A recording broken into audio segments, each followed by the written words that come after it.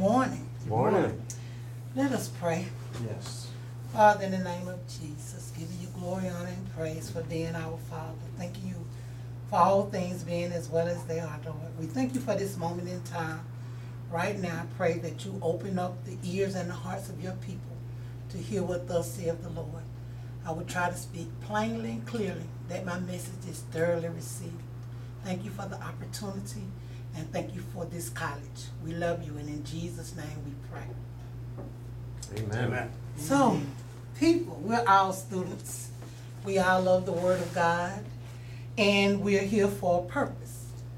So, do you know what your gifts are? Do you know what your gifts are? You have a gift, and you got a gift, and you got a gift. God has given all of us a gift. Amen. He has bestowed gifts on us that no man can take away. Each and every gift that he's given us is to be used for his glory. Amen. Our gifts are not for ourselves. It is for him, and it's to be used that he may be glorified. Amen. So God created us for a purpose. Amen. We're here for a reason, Amen. and we got things to do. Amen. He has enabled each of us to reach people that no one else can. That's why the gift is not for us. Everybody is not received by everybody. I know y'all heard sermons where people have said something, you're sitting there like, really, what are they talking about? What are they trying to convey? Because that person just could not minister to us. But our gift is definitely designed that we may reach somebody that somebody else can't. Amen. Okay?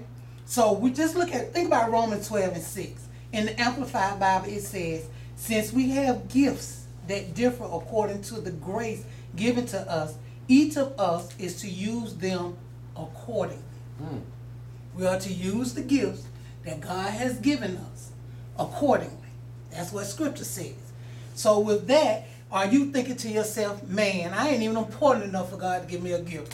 What am I gifted to do? What kind of skill? What kind of talent? What do I have that God can use?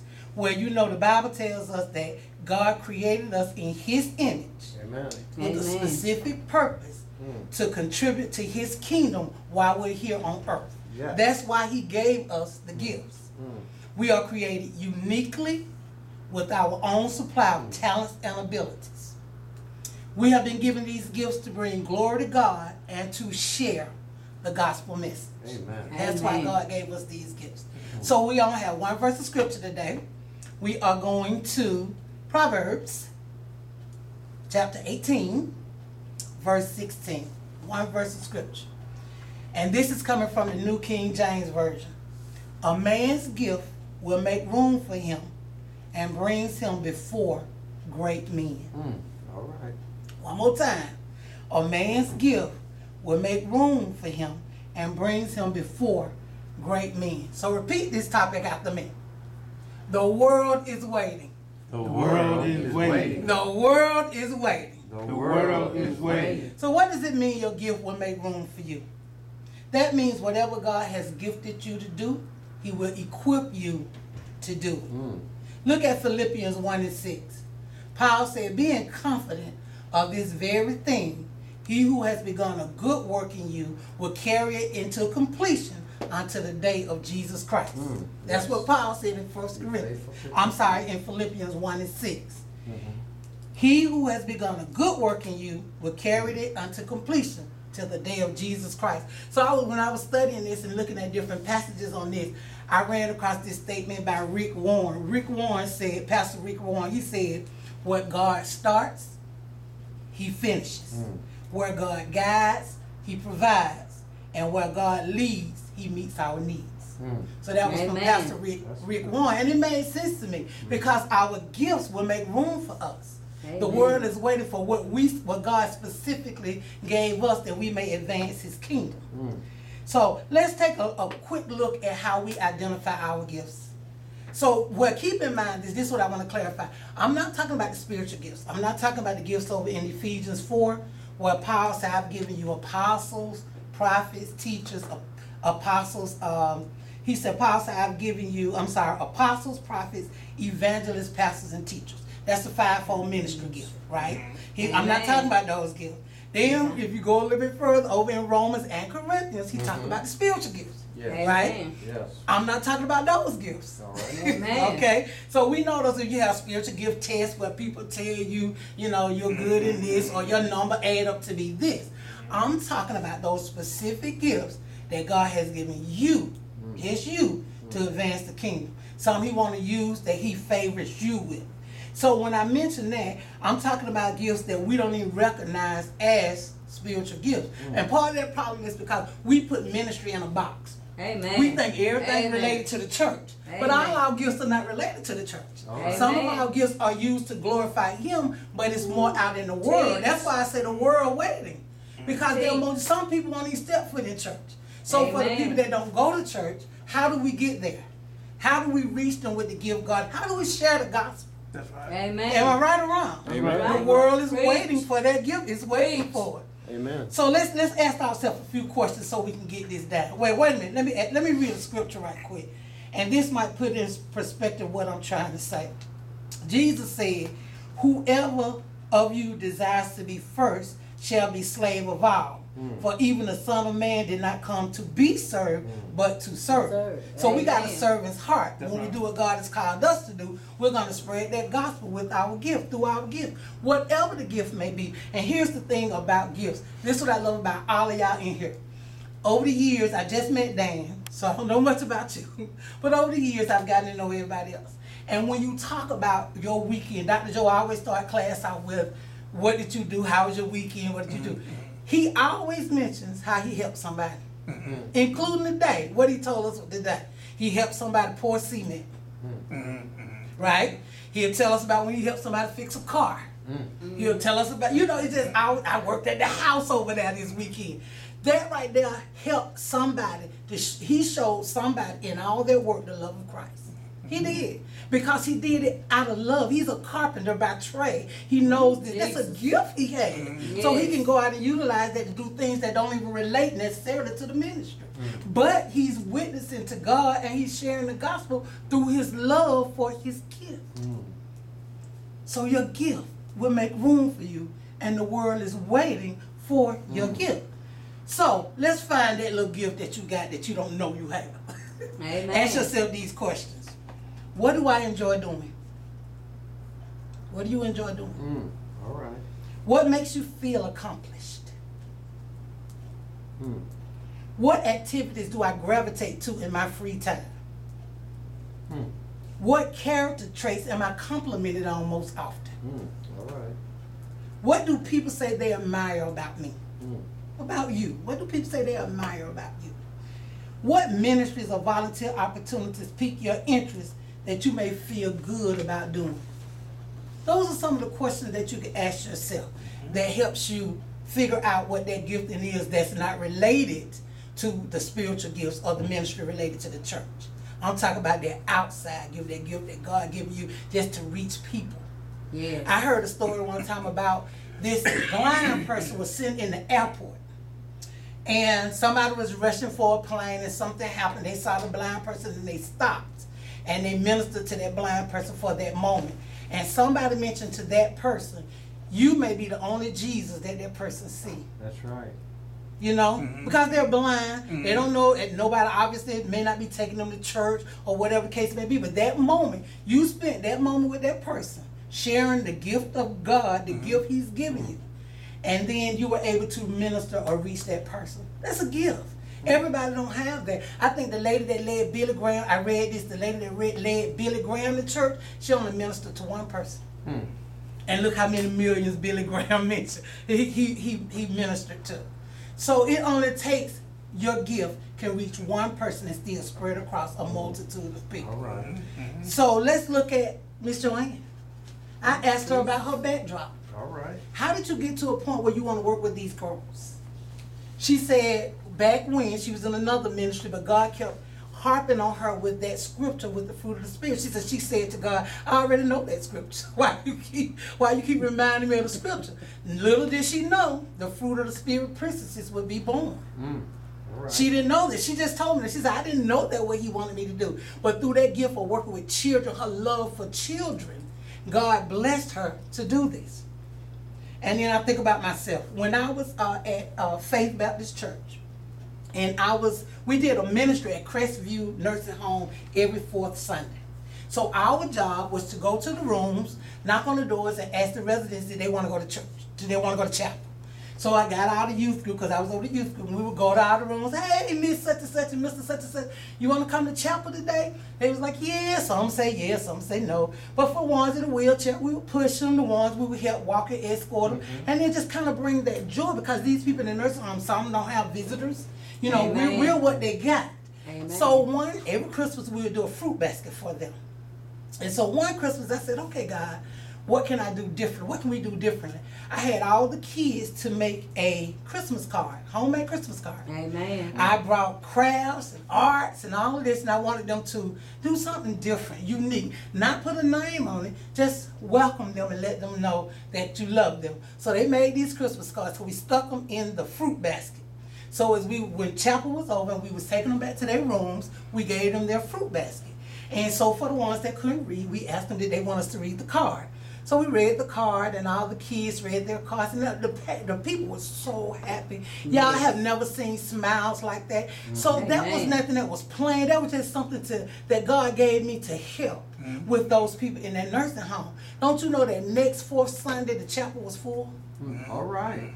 The kids was running, and they was like, I want to go too, and then they would have to run back into the residence and get them. It was 4 floors in that facility. So the kids would have to go up to the next floor, and we were tired because the word got out.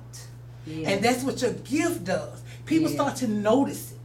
Yes. You know what I mean? Dr. Joe tell us about his speaking engagements. Who do you think invite him? Why do you think people invite him? They've noticed that gift. He's perfected that gift. He excels at that gift. And God did what? He opened up a door. Okay, so how does he open doors? Teach. Right? How does God open those doors? Let's look at a few scriptures about that. Let's go to Colossians 4:2-4. It say, continue earnestly in prayer, being vigilant in it with thanksgiving. Meanwhile, praying also for us that God will open to us a door for the word. Yes. Amen. Okay? Prayer opens doors. Yes, it does. Don't it? Yes, it does. So let's look at Acts 26, chapter 16, 25-26. But at midnight, Paul and Silas were praying and singing hymns to God, and the prisoners was listening to them. Suddenly there was a great earthquake, so that the foundations of the prison were shaken, and immediately all the doors were open. Powerful prayer. Open up those doors. Amen. Right? That power. I mean, it caused an earthquake. They were praying so hard. And then let's look at Acts 14:27. Now when they had come and gathered the church together, they reported all that God had done with them, and that he opened the door of faith to the Gentile. Amen. Your faith opens doors. All right. Amen. Hear me now. Talk. In Isaiah 22:22, the key of the house of David I will lay on his shoulder, so he shall open and no one shall shut. And he shall shut and no one shall open. Compare that to Revelations 3:8.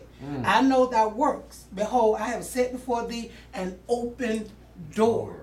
Whatever God opens, no man can close. Whatever God closes, no man can open. These are the doors that God opened on behalf of his people to let their gifts manifest. Amen. The world waiting for those gifts. Yes, Lord. So one more. When I came to the city of Troas, this is 2 Corinthians 2:12. When I came to the city of Troas to preach the good news of Christ, the Lord opened a door of opportunity. Yes. Talk. A door of opportunity. Amen. So your prayer, your faith, your prayer, your faith opens doors that God opens for you, and then he creates these opportunities. And in Matthew 7:8, he says, ask, receive, he that seeks, find, and him that knock, it shall be open. God opens doors based on your persistence. Yes. Don't he? Yes. Yes, He he does. Then that neighbor persist, keep knocking and say, I need you. I need you. So God opens for that. So now, part 2. How does your gift bring you before good men? This is the second part of the scripture. Part B. Teach. How does your gift bring you before great men? The more you use your gift, the bigger it gets. The more it gets noticed, right? Amen. And then when you prove yourself trustworthy, that's when God starts opening those doors. Ooh, glory. He starts opening those doors for you. And then here's the thing, when you walk through, know that you're always not going to be successful. The thing about opening doors, think about this, when you leave your house, you don't automatically reach your destination, right? Right. You got a stop sign, you got to turn, you got to yield, you got to make some curves, and then you're going to get there. So he's going to ultimately bring you to your destination. But I'm just letting you know it may not be without bumps and bruises. All right. It may fail a Amen. couple of times, but God will give you a first, second, third, and fourth, and 50th chance to get it right. That's just the God that we serve. So let's look at Amen. who in the Bible that we can think about God gave an extraordinary gift. First person popped in my head, Joseph. First person popped in my head was Joseph. Joseph had this extraordinary gift to interpret dreams. Yes, he did. To interpret dreams, Yes, right? he did. His brothers messed him up. Potiphar's wife messed him up. Yeah. And then he ended up in prison out of all places. But you know what? When you start working the gift, you start excelling in the gift, Glory. you start rehearsing the gift, Yes. it's going to make room for you. Yes. So what happened to Joseph in the prison? He interpreted the dream of the chief cupbearer and the baker, right? He interpreted their dreams. One of them would be restored and the other one would be killed, right? I'm giving y'all a little quick version, but that's what happened. And so then when the cupbearer remembered Joseph, he came before Pharaoh. Your gift will make room for you and bring Yes, you it will. before great men. All right. Pharaoh was king. Pharaoh was king. Joseph was in the prison. That gift of interpreting dreams brought him all the way to the palace. And now Yes. he's second in command behind the king of Egypt because of his gift. Yes, Lord. Your gift will make room for you. Talk The about it. world is waiting for your gift. So, what do we do with our gifts? What do we do with our gifts? How do you know what God wants you to do? I'm reminded of the national championship. I love sports. I'm a sports fanatic. Really, put that capital F-A-N-A, fanatics. So at the national championship, Jalen Hurts, who was the quarterback at the time, I love Alabama and Georgia. Georgia my favorite, Alabama my next favorite. All right. But I think Nick Saban is a genius. I really do. Yes, he's a I think Nick is a genius. So what did Nick do? Jalen wasn't getting the job done. So forgive me if I pronounce this wrong. Second half, he brought in Tua Tagovailoa. Yeah. Right? He from Hawaii. So here's the thing about Tua that stood out. At the end, I get back to what happened in the game in a minute, but at the end, when he was being interviewed, if you ever look at the clips, he gave God glory every time somebody interviewed him. That's right. First thing came out his mouth, to God be the glory. I love Amen. my God. My God is Lord is my Lord and Savior. Without the gift he instilled in me, I couldn't have made this happen. Amen. So if you know what happened in the national championship, when he got in, he threw a touchdown pass that won the game. So who was watching that game? Owners, billionaire owners of the Yeah, sports team. that's right. Who was watching that game? Scouts from everywhere. So he brought him before great men, and he saw fit to give God the glory. That's what I'm Amen. saying. Your gift will make room for you, and the world is waiting. I can't wait to see what happens to him in the NFL. They already scouting him from now as a freshman, an 18-year-old, because the gift God gave him, he made room and he exploded in front of all these great men. Okay, remember the word My great God. in the world terms. I'm not putting anybody above God, I'm just saying great in terms of their wealth, their status in the world. You bring you before great men. So now, regarding your gifts, although you're gifted now, each opportunity may not be for you. So Amen. pray about it. Amen. Make sure you seek God on whatever somebody has called you to do. Every once in a while you might fail. Amen. But you know what? God will give you another chance. Thank you, Jesus. His patience is eternal. Yes. He will never give up on you. Thank He you, Lord. loves you, and Thank his love is faithful. Yes, Lord. So remember, your gift is not for you. It's for the glory of God.